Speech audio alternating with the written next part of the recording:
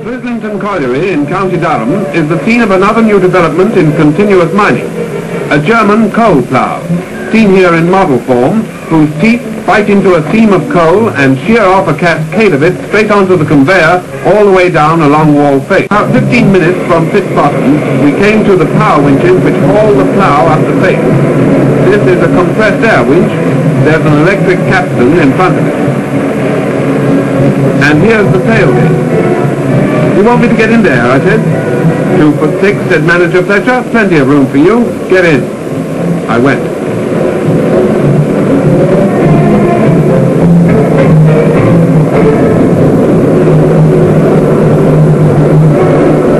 I was lucky because the plough was just on the way up, grunting and groaning as it sheared into the coal.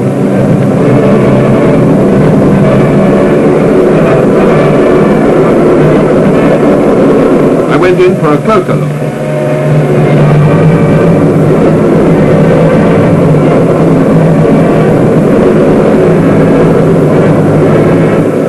The plough runs along over 200 yards of face, and it's all at a pretty steep angle.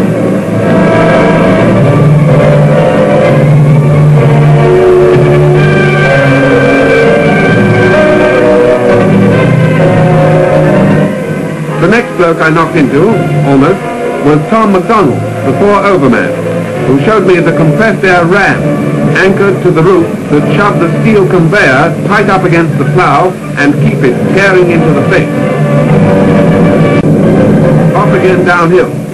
I wanted to know what George Storer was doing up against the waist. Withdrawing a prop, he said. Better keep clear. Go on, get back out of it. As the coal is won and the face advances, they take out the rear props and the roof falls into the waist.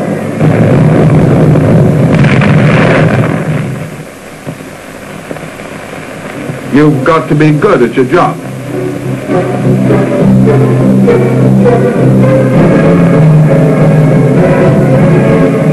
These props and roof bars are German too, and I can tell you they're good and solid, especially when you don't look where you're going.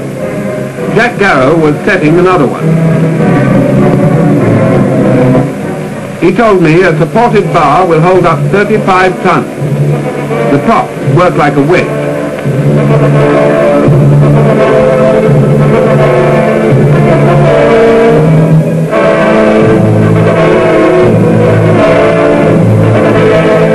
Here's the bottom end of the face, with Tom Sewell and Bob Evans working in the stall where the plough returns to start its fresh cut. They keep the stall 6 feet in advance of the face and about 20 feet long. And here's the plough back again, ready to start a fresh run.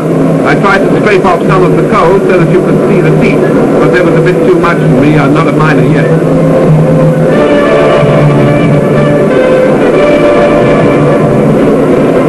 Off she goes again, with the cut coal bumping down onto the scraper conveyor, which is an English one, on the way out of the face to the gate conveyor.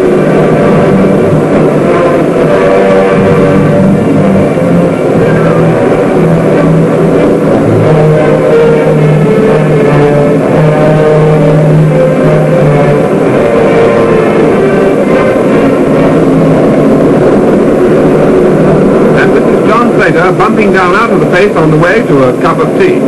You try spending a day under the kitchen table and see how you feel.